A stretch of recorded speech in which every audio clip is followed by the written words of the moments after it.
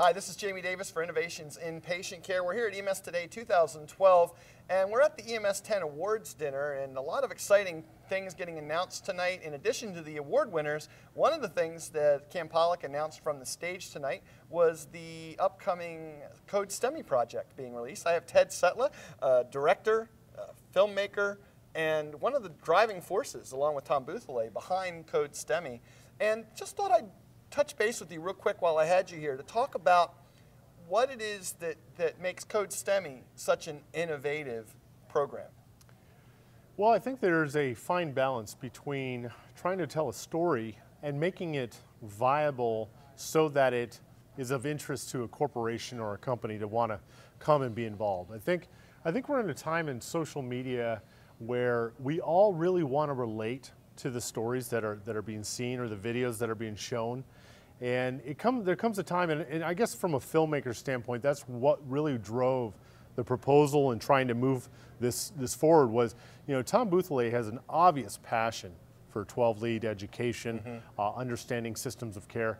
And when you see someone with that kind of glimmer in their eye and that passion to do something, it was very easy for me to go, you know what, I think there's a lot more people that need to know about this. And in order to do that, you had to start thinking about all the different pieces that can come together as far as the real story.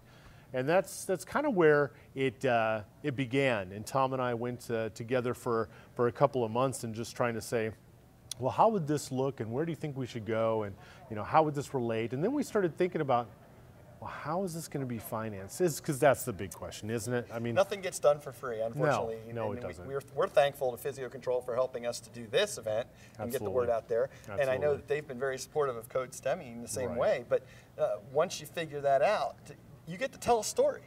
Right, and honestly, from a filmmaker standpoint, there's nothing you want to do more than to go out and tell an amazing story that more people, if they knew about, would be impacted. As a filmmaker, that's something that I'm not only passionate about, but if I can do it in a way that is impacting the industry that I grew up in, I feel like I'm touching more lives than just being in the back of an ambulance. So that's really what my motivation is, to stay within the industry, but to understand how these stories can have a bigger life or a longer life beyond a few weeks or months on a website somewhere. So how do you approach a Code STEMI episode? You go into a city and you approach how they deal with STEMIs, or how do you kind of work up an episode for the show? There's a lot of different people that get involved on the pre-production side of things. Coming up on the Sioux Falls episode that we're premiering coming Thursday, a lot of the pre-production was done 2-3 months in advance. As we sat down and had conversations about really all that actually went into developing their system of care, we took the high-level concept of what just happened and then broke it down. Who was involved in this? Who was involved in this? And then we went back, okay, what patients actually received treatment during this time? Can we get a hold of them? Can we talk to them about their story? How can we develop their story into the whole scheme of things? And that's really what happened, was we got to sit down with a STEMI survivor, and it was almost like sitting in front of the most amazing storyteller ever. Oh, wow. Because he just could not be any more, it's the grandpa that you sat down as a kid and you go, God, Grandpa, tell me it again, tell me it again. and sort of hear his story, and I'm sitting there going, oh my goodness, this is gold, people are gonna love this. But then I sat back and, when it was all said and done, how does his story weave into the rest of it and all the people that are involved? Because the links are amazing. There's a lot of people from the AHA all the way to, obviously in certain instances, Physio Control played a significant part. But these stories weren't about a product or a company.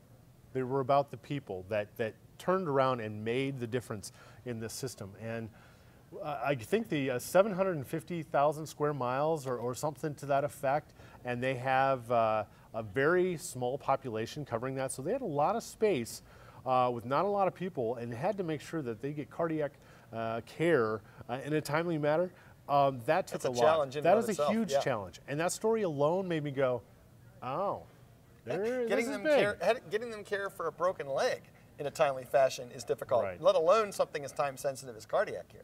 Yeah, I definitely, from from my understanding of how Tom understands systems of care, it was easy for him to go, oh my goodness. He was able to tell the story in a way I was like, Tom, you're absolutely amazing. And I love hearing and seeing you on film because ultimately you're so passionate about it, it makes it clear for the observer to understand the concept. And that was the part that I turned around and I said, this is why we have to do this. So. Well, you're going to be premiering this episode, premiering the series coming up here at this conference at EMS Today 2012. The folks that are watching this, it'll be after that conference. Where can they go and watch episodes of Code STEMI? Well, our first episode, of course, this Thursday at 7 p.m. Eastern Time, and then we're going to have them coming out every 2 weeks after that. So this first rendition is 3 episodes long with a ton of behind-the-scenes content that we filmed already, and that is up on the site. But you can see it at firstrespondersnetwork.com/Code STEMI, all one word, or you can go to codestemi.tv. So codestemi.tv, and you'll be able to see each of the episodes, and it's kind of laid out real easy for them. Well, we'll have links to that with this video, and of course the listeners of the audio version of Innovations in Patient Care are no strangers to Tom Bouthillet.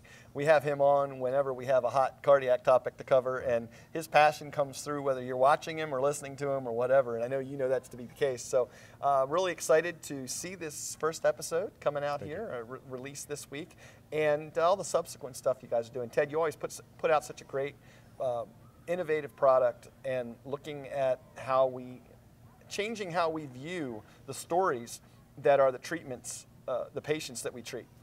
And I think it inspired from a journalism standpoint. I get telling a story from a journal, there's news there, but telling it so that people can really identify and understanding how that may impact them personally, I think that's what's going to change how we get our message out there, how we change EMS. We have to have the general public understand that this is their fight too.